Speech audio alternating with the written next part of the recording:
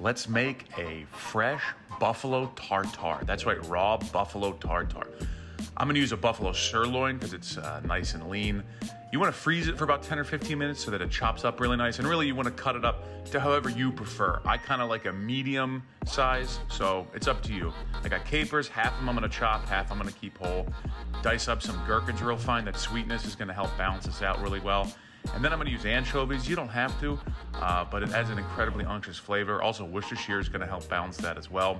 I've got some diced up shallots, some diced up chives, really finely chopped up chives, and then we assemble. Put everything we just chopped up in here, and you wanna keep this as cold as possible the whole way, so put this in the fridge if you need to as you go. Add an organic egg yolk. We've got Dijon mustard. We've got Worcestershire sauce, a little bit of hot sauce, some chili flake, ketchup. If this sounds crazy, but a French chef told me ketchup actually amps it up. We got lemon, salt, pepper, and then just mix it up. And the full recipe's in the bio. Feel free to add whatever you want to this or your portions. Oh, look at that. That's so good. Oh, yeah. All right, you'll get yours. Somebody smelled the raw meat.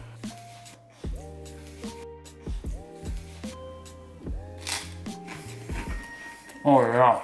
Capers. Got a little bit of heat coming from the chili flake and the hot sauce. Now for the real test.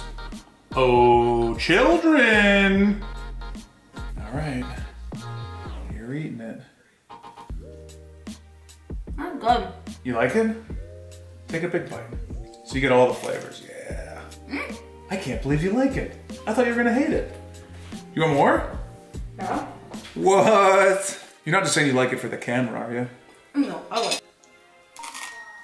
Wow. Do you know what, can I tell you what it is? You know what it is, right? There has to be meat. Do you know how the meat's cooked? It's not. It's not.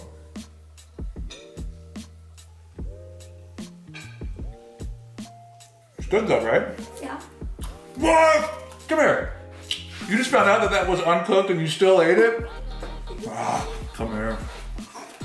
Wow. Man,